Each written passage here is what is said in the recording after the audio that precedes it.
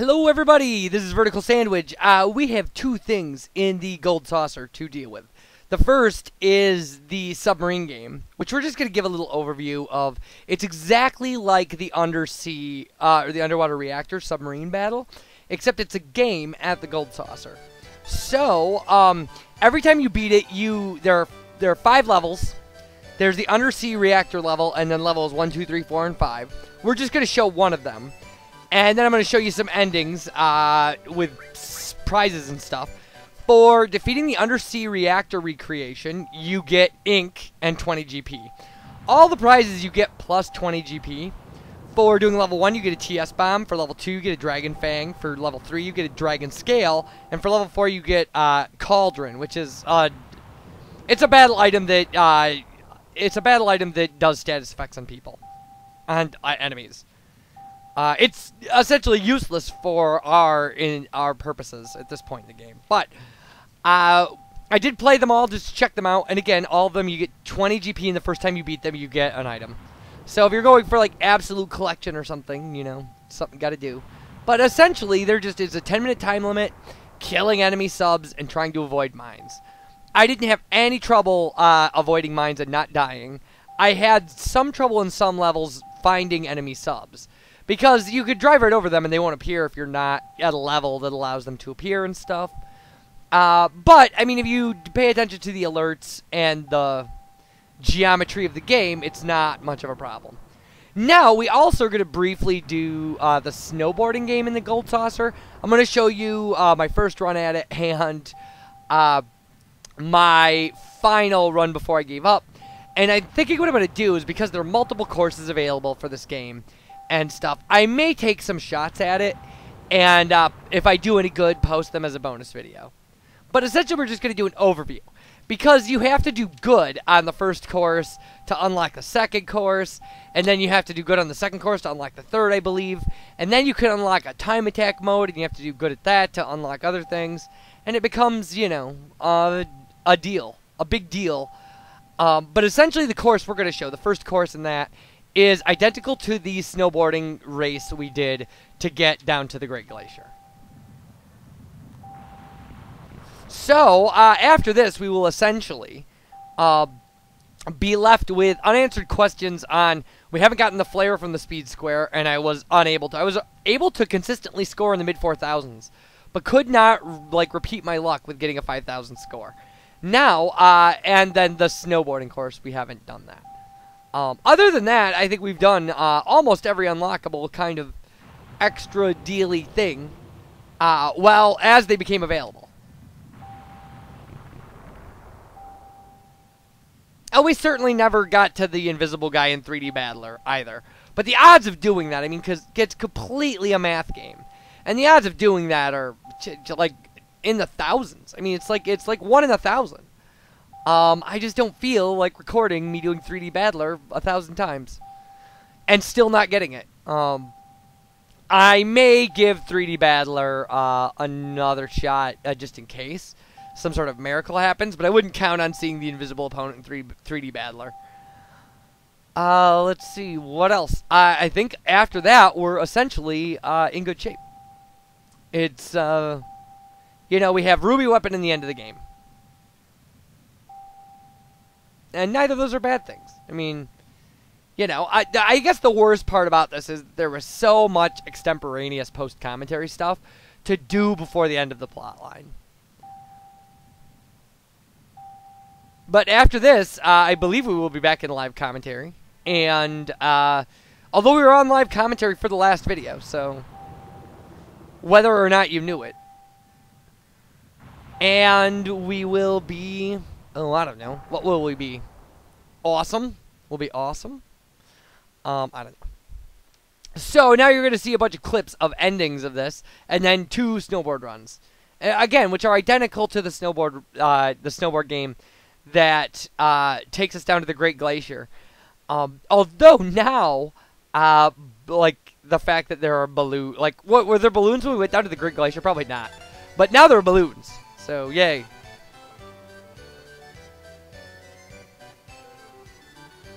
So there are controls, and it's pretty easy stuff. You know, you just find your target, get behind them, wait for it to turn red, and then just fire all your torpedoes. Now, some of the levels will have harder targets in them, like harder where it takes multiple shots of torpedoes to kill stuff, but I just essentially showed the end. The scores have nothing to do with anything. Like, your score is determined by how long it took and how much damage you took. But it doesn't keep a scoreboard. You don't get different prizes for having high scores. It's a pretty two-dimensional minigame. So that was our completion of level 2 because we got a Dragon Fang.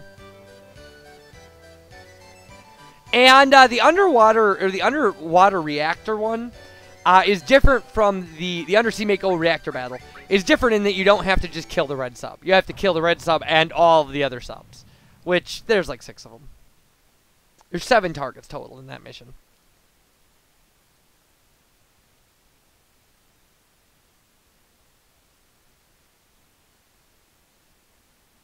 I actually showed the end hoping that I had recorded the acquisition of every item, and I had not. My, I played it once and then realized I should be recording, and so that was our completion of level 3, and this will be our completion of level 4. So I guess we showed everything but getting the ink for...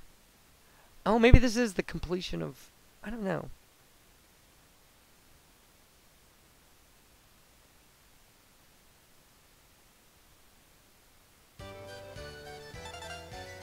Well, we got the misspelled cauldron. Okay, so Snow Game, which is the snowboarding game. Now, there will be balloons on the course. You receive points by getting balloons. Your score at the end of the course will be broken down into 3 things: technique, time, and balloons. Balloons has a max of 40. Technique, which is how many things you hit, has a max of 30. You lose points for hitting things. And time has a max of 30. Depending on, you have to beat the course time by 2 seconds, or you have to, you have to get through in the course time. It has a 2-second variance. So the course time, I think, for this course is 1:30. To get a perfect score, you have to be under 1:31.99 or whatever. Because 2 seconds over, you lose a point. I think it's for every 2 seconds over. So up to 1:33.99 will get you a 1-point deduction. We'll see how that plays out in this first deal. Now we saw where it said keep out, and that will go away once we scored good on this course. Because this is the beginner course. This is course A.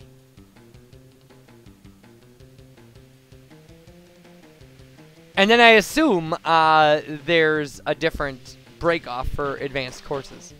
So there, well, we hit a snow Moogle or whatever they are. Or a snow Koopo, or... I don't know. The bestiary of Final Fantasy confuses me. It's too many things. It's too much stuff. Alright, so we'll follow my theory through here. Yeah, oh jeez. This whole igloo thing is not fun. Haha, take that, jerk. Yeah, I know, I only made it through the trees without getting hit once. So we should be at a 4-point deduction now. Now 5. 6. 7. 8. 9. 10. 11, 12, 13, 14. Ugh, jeez.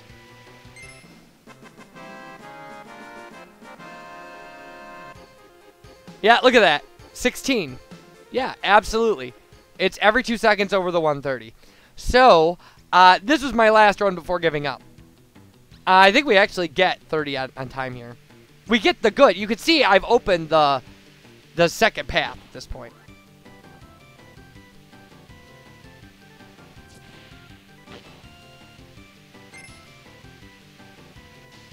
And essentially, you can do it pretty easily by maxing out technique and time.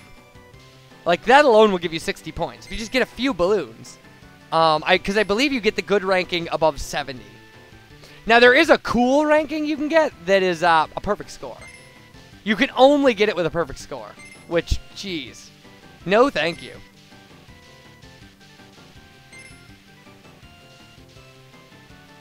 So this is essentially, like, now we've kind of done everything. And of course, these things are only open later in the Gold Saucer. We certainly, you know, you have to do... And that was a great grab on that balloon. But it cost us some technique points. You know, ideally, you can't do any of that. I do love that the Chocobo song is playing. And you can see my best time is 136 at this point. I was really just trying to get through it 4 times. I had one previous good at this point. I still didn't make it past the stupid trees.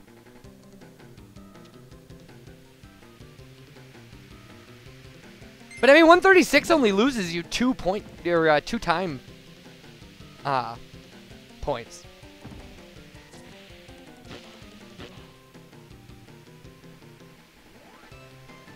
So there we go. That's under the time. We should get 30. And there it is. All right, when we come back, Ruby Weapon, everybody. Thanks for watching. Bye.